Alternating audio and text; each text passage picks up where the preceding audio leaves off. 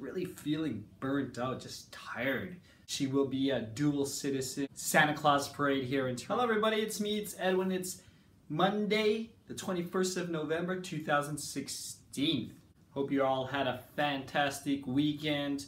For me, definitely took some time to unwind and relax. I found out probably the middle of last week, Thursday, Friday, that's really feeling burnt out, just tired, exhausted, just everything catching up. I guess ever since coming back from Slovakia in September, it's just been non-stop, and it's been 2 months straight just working out, parenting, just doing things and keeping busy. So finally caught up to me, so I decided just to take Friday off, not fully off, but take a little downtime day.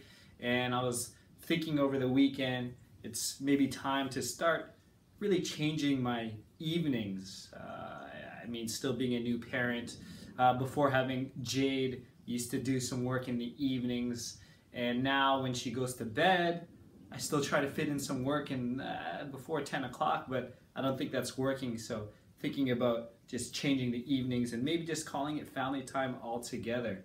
So trying to work on that, trying to focus on that, and hopefully it changes things. Saturday, Jade, we made it official. We met up with the Slovak embassy, and she's getting her paperwork done, so she will be a dual citizen for the Republic of Slovakia. So she will have the benefits of having an EU passport when she's older.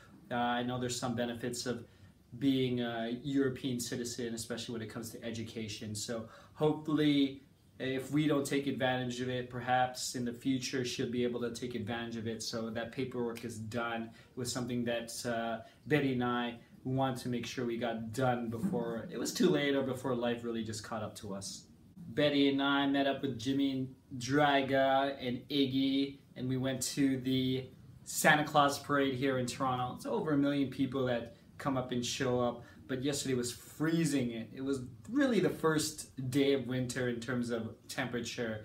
Oh man, that first day of cold, it's really shocking to the body. As much as I get out there and run, but just standing around and waiting for Santa Claus to come, it gets pretty cold. But luckily enough, we're downtown here by University, so there's a lot of refuge. We found ourselves on University in Adelaide in one of the office buildings where we're right by the street and big glass windows, so we were sheltered. So it was fun. I'm sure Jade will remember none of it, but we'll definitely plan better for next time. With that, I hope you all had a fantastic weekend as well. Have a great week, and I'll see you all next time.